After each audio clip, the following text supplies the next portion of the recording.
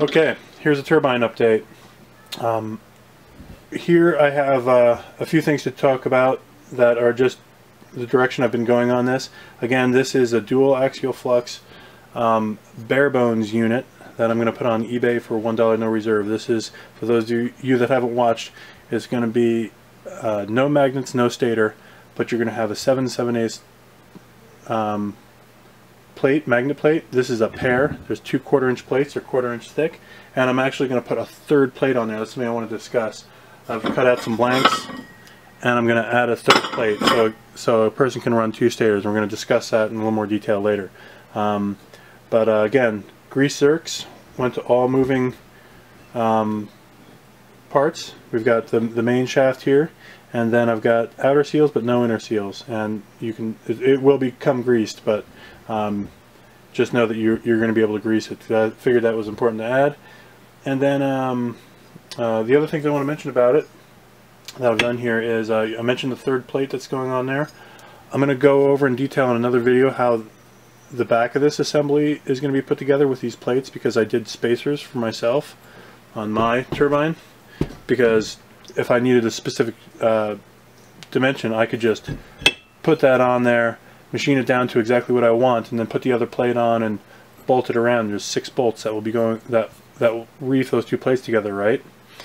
But on your end, you're going to want a little option there. So I'm going to go into that in a little more detail later. I just want to point out that there is a system where you'll use these studs and be able to adjust basically the distance between the plates or the stator. So that they will be able to run along that length within reason. There's going to be a limit to that range, but it's going to accommodate most magnets, and that's kind of the thought process there. We'll get into that later. Sorry, got a little wordy. I just want to show you how the shaft goes together. I think that's kind of interesting, so I'd like to show it to you. No damage done, don't worry about that. Alright, so here's a hub, and here's the shaft that I put in there. It all comes together, gets pressed in from the back like that. That's the front, that's where the blades will go. And what I do is I take this 1-inch shaft, again 25mm on that side, 1 inch on this side. The whole thing's about 12.5 inches. This collar is about 3/4 inches wide. It's 1.5 inch diameter. It's DOM. There's an 1/8 inch hole that's drilled all the way through the shaft, and then it's tapped out 1/4 28. That's a number 8 hardened bolt that goes directly into the shaft. That prevents it from moving backwards and forwards. The whole thing is then put onto the lathe and machined true on this side with a little chamfer there, and then I press a bearing on, slide a spacer. I'll discuss spacer in a moment, and then press the other bearing on this side. And I should actually mention, it doesn't actually happen in that sequence. This bearing's pressed on, this is pressed into the back of here, and then the spacer is slid on, and then the bearing is pressed into the other side, and the whole system is pressed toward the back. And let me tell you what I mean by toward the back. In here you'll see a space between these 2 grooves. That is, I measured that with the calipers, and that would be the depth that I make a little spacer that goes between the 2 inner races of the bearings. Here's a bearing. Something about these bearings is they have a little bit of a radius, and I've got about 40 thousandths, something to that effect. I'm not sure exactly what it is, but it's pretty shallow, but it's enough. And with that radius, the bearing seats back an extra 10 thousandths of an inch deeper than the face of the bearing. So what I do is I measure that out. I make it the size of, I basically make it 15 thousandths shorter than that distance, giving me 5 thousandths of slack, because I don't want to make sure that the main thing, I want to make sure that these roller bearings roll true right in the middle of the groove, right? And I want them to be unladen in there. But I press this all the way to the back, so that technically I could take the bearing press and press it forward or backwards 5 thousandths of an inch. It's going to be pressed all the way back, because that's the pressure that the bearing, the wind turbine blades are pressing on it. And I don't want any play. I don't want the flux gap to be adjusted front or back by that play. It won't be. It's pressed. I mean, I'm telling you this little detail because I want you to know how I do it, but know that there will be no play, no discernible play. These are very accurate bearings. We're going to check run out and then play at the end once I complete the whole thing, because there wouldn't be much point in checking. Right now I can tell there's virtually none. These bearings are very, very accurate. These bearings, by the way, are recycled. They are perfectly good. They are changed as part of you know, I'm going to give you, you won't hear anything. I've inspected them. I blast all the grease out of them, and they are truly cleaned out, and they are packed with fresh grease. I've got a seal on the outside, but not on the inside of the hub, because I've got the grease zerk right, and that way the grease can run out toward the bearing. So that's that. And the only other detail to mention about the process is coming together. Sorry, this is kind of wordy, but you guys like details, so I used a little silicone and I run that along the inside, which is completely unnecessary. But that presses it back and makes a little ledge right there. So when you are pressing grease in there, there is it's like a piston in a sleeve. There's pressure there, and it'll have to come out the seals. It's definitely not coming around there, and that's also the main idea, is to keep water out of there. I want to make sure that that area is very, very clean. So overkill, but kind of fun to do, and that's how that works. So at this point I've got the one I just showed you done with 2 magnet plates there. I've got 4 more pairs of magnet plates, and I've got these 2 kind of prepped out. And I've got 2 shafts made here, and I've got 2 more blank hubs, right? The Barebones unit's going on eBay. I got to figure out the rest. And these I may do something else, like a slightly different design, maybe like a straight shot, kind of like the original turbine I sent to Muddy. If you guys have been watching Muddy's channel and seeing what he's done there, I've got the original one was just a straight shot, no furling. It just went straight back, and we'll run a single pair of rotors on the back. And this one I'm thinking I'll do a 3rd rotor, and you'll have a brake rotor or something like that. And maybe there'll be some mechanism for furling in the future, but I kind of like a straight shot turbine, so that's what I think I'm going to do with that. But I wanted to give you an update, just tell you what's going on, and I'm going to show you some video at the end and just kind of go through the process on you. Thanks very much. Till next time, and make sure you make a comment. I definitely want to know who you are. I see, you know, if there's 100 people watching, there should be 100 comments on there. You gotta tell me who you are. I do appreciate all the interaction on this. I say that every time. But what else? Yeah, again, this is going on eBay for $1 no reserve, and I don't want to be greedy and pushing on that.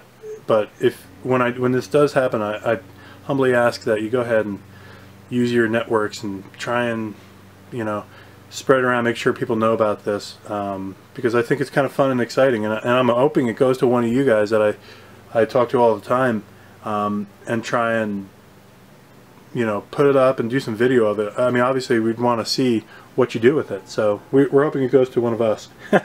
But it's eBay, so it just goes out to the planet. Anyway, that's it. Thank you very much. Till next time, and watch for the footage coming up. Okay, so here you can see that 5C collet index, and I've added the tailstock to it to hold the shaft in there nice and firm. And the convenient thing is I can drill it out 1/8 inch on both sides, rather than just plunge the drill bit all the way through. I go about halfway down, flip it around 180 degrees, and do it again. And then that's 1/8 inch all the way through, and then I switch it over to a 7/32 drill bit, which is just a tiny bit larger than necessary to tap out 1/4-28, and then I put that bolt in there, and I'm just hand tapping there. I've got the belt off and I'm hand tapping it. So and then there's a finished view. I've got the hole on the other end there, and I put the little bolt in and moved it over to the lathe to just clean up these 2 surfaces so that they're nice and square, so that the plate and the rear bearing match up for the inner race of the rear bearing. So, and then I kind of just chamfer the edges there. Just a little cleanup operation. Let's see, just kind of showing you what I'm doing here. Yeah, now there's that spacer. I've got a little spacer that goes in between. That's one I mentioned. I I basically make it over 5,000 so that it just gives me just a little bit of room there, and then I press it all together in the hydraulic press, and then it ends up getting pressed back a little bit. Oh, and here here's that pin. So it's basically just a half-inch bolt that that I kind of clean up to make it look pretty. You know, that's important. And and then I drill it out and put a hole in the side, and then put a little groove in it. Again, the grease fittings are also 1/4 28, so I don't have to change tooling out all the time. That's kind of the one of the sizes I like to use. So same drill bits, same taps. I can have one in a hand tap, one in one in a tapping head on the machine tool, and everything else. So there's a bunch of different ways to do that. So, oh, and look what showed up in the mail. Falcon blades, 3 of them. And the hub, and I got 2 rectifiers just in the middle of the project, so I figured I'd run out and do a little video of this. Very exciting. These things are, I saw a few of you guys have had them, and they were successful, so I just couldn't resist, and it's hard to squeak the money out of me. So. Alright, so the plasma torch. I'm going to rough cut a few circles here. I have a small step ladder. I'm outside for ventilation. I'm going to look the audio on this. I have taken a square and found the center on this and drilled out a 1/4 inch hole by checking from this side, that side, and all that. And then I took a center punch and a hammer, went ahead and hammered a little notch in there, used a drill bit, cut it out 1/4 inch. I don't need to show you that, you kind of get the idea. But then I made a very amateurish but functional circle cutter. Now I'm going to do a better job of this later, but what I have here is 1/4 inch steel. I think it's 1 inch wide, and this is some kind of masonite material. It doesn't burn, and so if you remember before I used wood to etch that out, I'm using this now, and I'll improve this design. But basically, the torch should never touch the metal, and this holds it perfectly above it. Now that's a 1/4 20 Allen head, and there's a nut on that side, and that floats it just coincidentally with the materials I had. Just perfect, so that my torch head does not hit that. Plus, let me show you this. I've got this in there, and that drags along there and holds it up at the perfect angle. So you can see that works pretty well. And then I'm sure this is in view here. Yeah, I've got this. Obviously, I'll have my helmet and gloves on for this, and that way I can control the feed rate very accurately, holding a little pressure on the torch, pushing it this way, and making sure that I get a very accurate circle, because the more accurate circle I get, the less time I have to spend messing around with things. So that's what's happening here. So I'm going to go ahead and cut this circle, and get my safety gear on, and let's cut that circle. All right.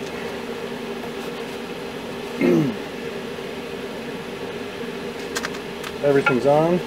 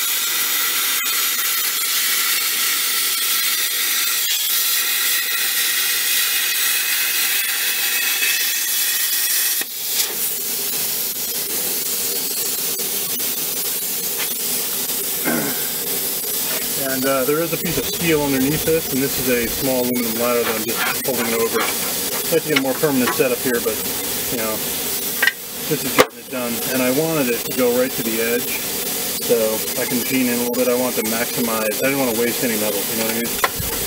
There you go. Look at that, huh? Circle. Bunch of slag on this side, and it's just a nice neat cut. I'll pull this aside and give you a close-up picture. Alright, it's getting dark out here, so hopefully you can see this. There's the edge. Does a good job. There's the part where I hit the flat, right? That's the edge of the flat steel. And there's the slag side. So I gotta hammer that off. And I was on my highest setting on this Harbor Freight plasma torch. So keep that in mind. And that feed rate was about right. Getting your feed right is, there are a lot of things that have to be right, but I've cut a bunch of steel with it, and I haven't changed the consumables yet. And you know, perhaps that would make a difference. I do see them getting a little worn taking it apart, but I'm not thinking I need to do that until I'm having accuracy problems, and I'm not having that yet. So there's the other flat side. All right, plasma torch.